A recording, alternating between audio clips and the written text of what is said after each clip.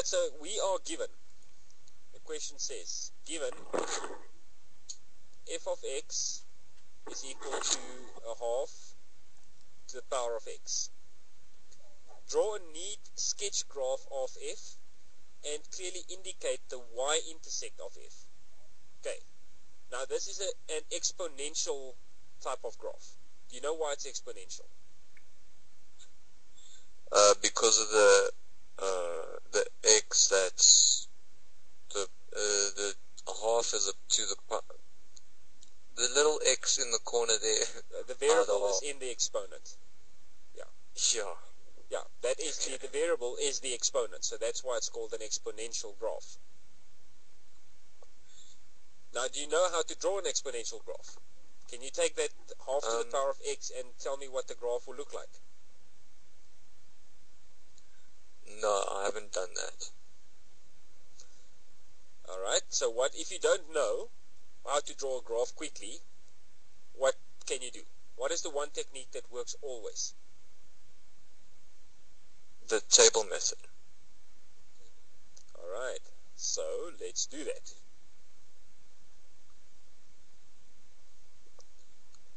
So what x values do you want to choose? Well, can we start from -2, -1, 0, 1, 2? Okay, that's always a good idea to start. Okay. Right, so then we say -2. So what is a half to the power of -2? You can actually work that out on your calculator if you want. You should be able to know what it is. You know, it should be common knowledge, but if you don't, you can use your calculator. Well, what? It's going to be a quarter, wouldn't it? Right. It's not a half to the power of +2. A half to the power of +2 will be a half times a half, which will be a quarter. Quarter. But if you got negative, if it's to the power of -2. Do you want me to show you what it is without a calculator? If you could, please, yeah. It's just because in my mind I've got -2 times -1/2 times -1/2.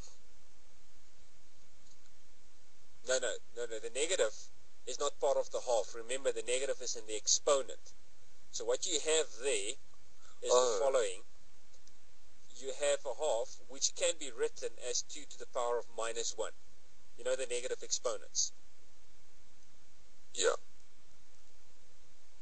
And that is raised to the exponent -2. Which means you will multiply the exponents, giving you 2 to the power of +2, which is 4. 4. Okay, I see. So a half to the power of -2 is not a half minus a half. It's not the half that was made a minus. Yeah. Okay, yeah, I see. Alright, so and then obviously a half to the power of -1 will be 2, and a half to the power of 0. Anything to the power of 0 is what? 0. No, 1.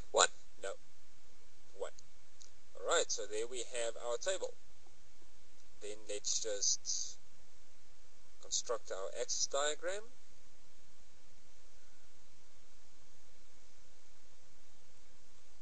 And then you just plot the points and then you've drawn your graph. Exactly. So we've got -1, -2, 0, 1, and 2. So at -2 we have 4. 4. At -1 we have 2. At 0 we have 1. At 1 we have a half. At 2 we have a quarter, and then gradually it's going to come all the way closer and closer and closer to the x-axis, but it will never touch the x-axis. But we now know that the shape of this graph looks something like that.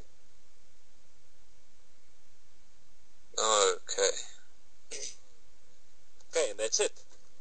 Graph drawn. Just like that. Jesus. Yep. Alright, but then they say indicate clearly the y-intersect of f. Now where's the y-intersect of f? Remember, you need to also say that this is the graph of f. Alright?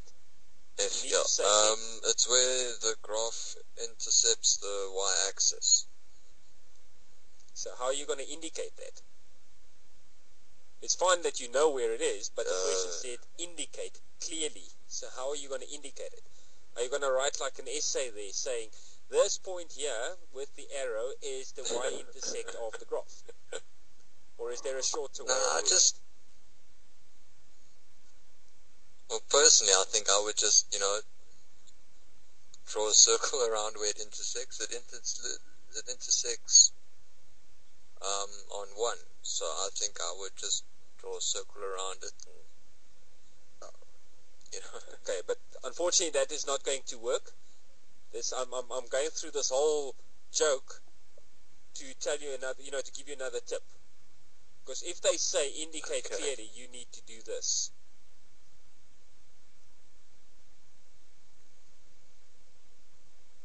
Okay.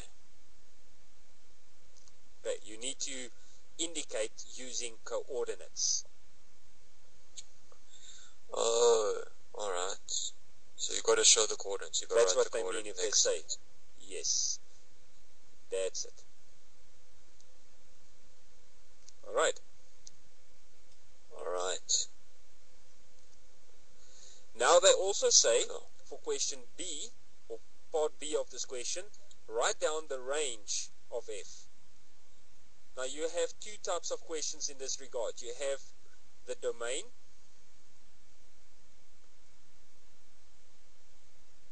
and you have the range. Sometimes they ask you for the domain, sometimes they ask you for the range, sometimes they ask you for both. In this specific case, they want to know the range. Now what is the range of a graph? I have no idea.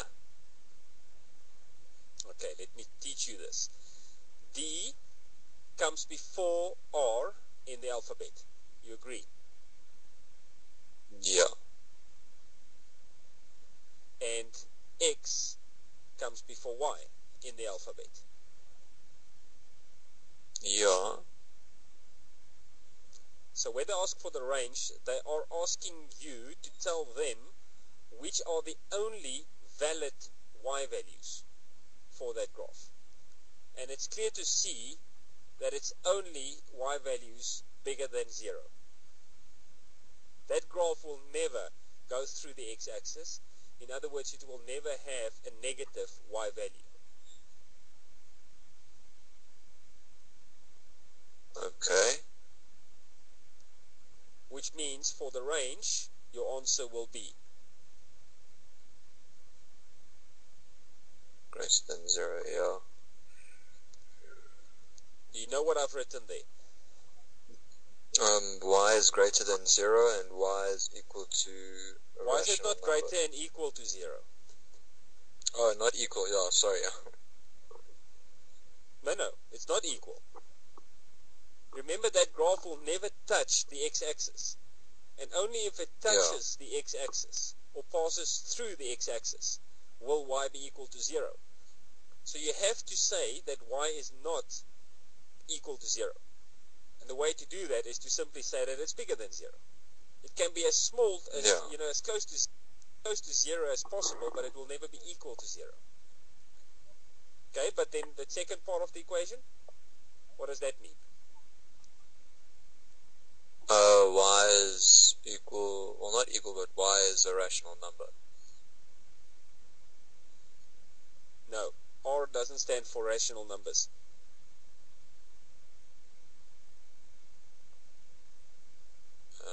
Okay, then I'm clueless. R stands for real numbers.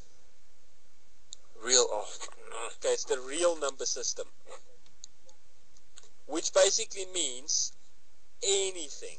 Fractions, rationals, irrationals, positive values, from 1 all the way up to a zillion, gazillion, any number as long as y is bigger than 0. So as long as y is not negative, You can include any fraction you like. All of them are valid. And it basically means, in a nutshell, you could draw a line anywhere. And it will, a horizontal line anywhere above the x-axis. And it will always cut the graph somewhere.